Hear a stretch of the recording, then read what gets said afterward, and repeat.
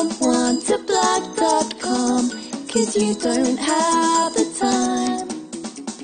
You can focus on your job while we blog for you. Check out the website and you'll see. Hi, welcome to Be Seen Blogging, the podcast that gives you tips and tricks to make your blog more effective in under 10 minutes.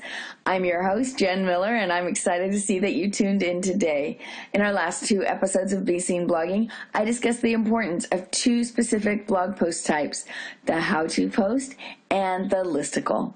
Today, we'll be discussing a third type, one that I often suggest for locally based businesses and individuals, known as profiles as posts. Every blog and website has its own feel and audience, so engagement can often depend on the type of posts you write. If you write as a national figure or company, posts based on locality may not apply to you unless you are writing about a trending news topic in a specific community. However, if you write for a business that relies on readers in a certain community, you'll have more success in making connections with potential users of your service when you localize your posts. An added benefit to this is that many search engine algorithms favor searches based on area, so that allows you to rank better in your community for keywords that are relevant to that local search. So if your business and customers are in Flower Mound, Texas, your post should mention it. One way we help our clients to do this is through profile posts. We research and or interview people and places in their community and write about them on their blog. We generally focus on unusual or well-loved businesses or people, a trending cafe or politician, a distinguished teacher or favorite museum, or a business that is having an event for the entire community.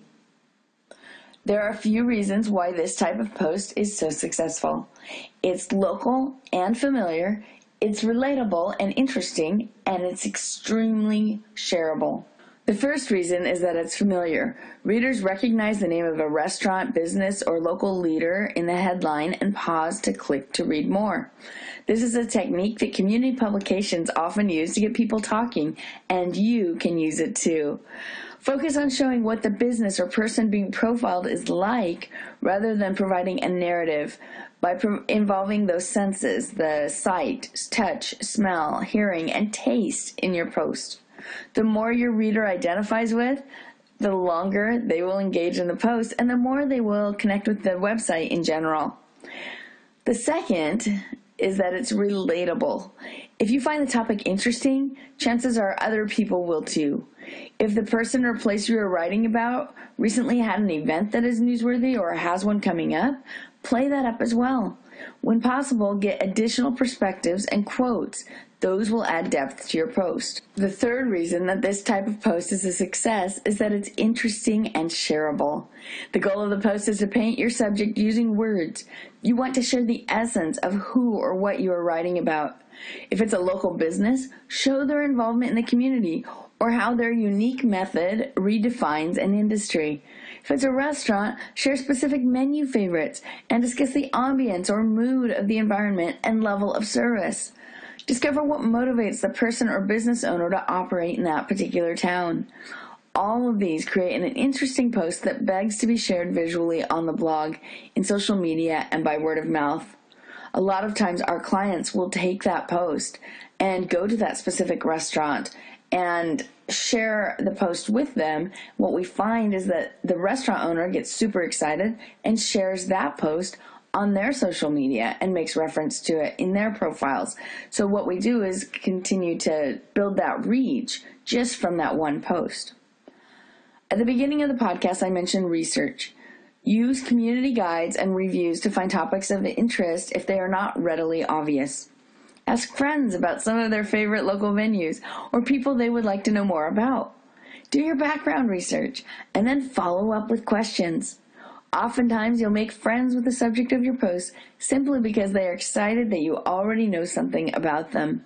Through my lifetime, I've had the opportunity to interview many people, from the local grocery store owner to world leaders, and each has an inspiring story to tell. The interview is all about asking the right initial questions and then really listening to the answers and creating a conversation that builds on them. The post is about pulling the best parts out and highlighting the individual or company in an unusual way and tone that tells their story. It's all about the details. I've been told time and time again that I ask really good questions. And maybe it's true, because I do prepare for interviews by considering why I am writing the story and who will be reading it. But honestly, I think that's what is seen as me asking good questions is more a development of the conversation. My initial questions may be written down, but they are only a guide to watch the story unfold. Every interviewer needs to be able to modify and transition through topics, and that's a skill you will gain as you continue to write profile posts. Be careful to wait for the answer and to listen and ask rather than summarize. That's when you get the best material for your story. Here's some questions to consider as guidelines to get you started. Ask your subject, how did you get started? Were there specific qualifications needed? Before doing this, what did you do? How do you see your role in the community? What do you value most in life? What would you say your greatest challenges and successes have been? Where do you see yourself and your business in 5 years or 10 years? To whom do you owe your success? What should we have talked about today that didn't come up? In my experience, those questions lead to many more and produce stories worth telling. Please let me know if you have questions that you would like to use when interviewing. You can reach me on Twitter at JenBlogs4You or through my website at needsomeonetoblog.com. I hope you found today's Be Seen Blogging podcast on profiles as posts worthwhile and look forward to hearing from you. Talk to you next week. NeedSomeoneToblog.com, 'cause you don't have the time. You can focus on your job while we blog for you. Check out the website and you'll see. Try it out and become an icon of your industry. We will develop a voice for your blog to connect with your readers.